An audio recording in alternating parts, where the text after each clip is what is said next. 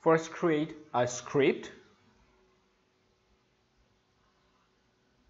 then save it as threshold selection.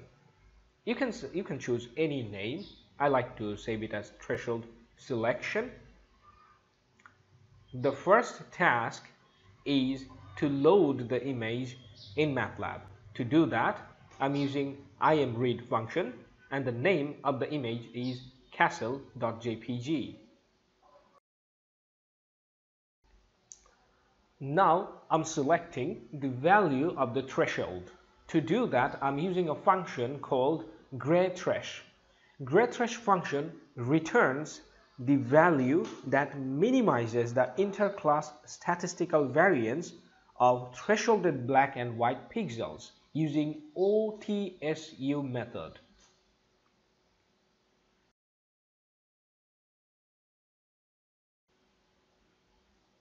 To apply the threshold value, we have to convert the image into a black and white image. To do that, we have to use im2bw function. It represents image to black and white. First, you have to take the source image, then you have to take the threshold value.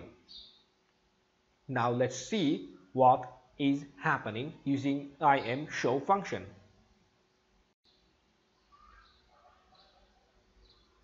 Now run the program, and this is the thresholded image.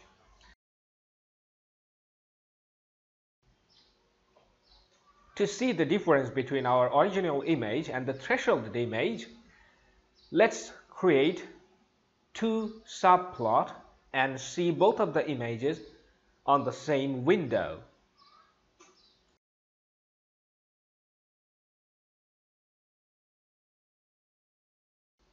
Now run the program. This is the original image and this is the threshold image.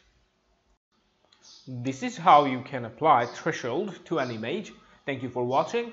Don't forget to subscribe.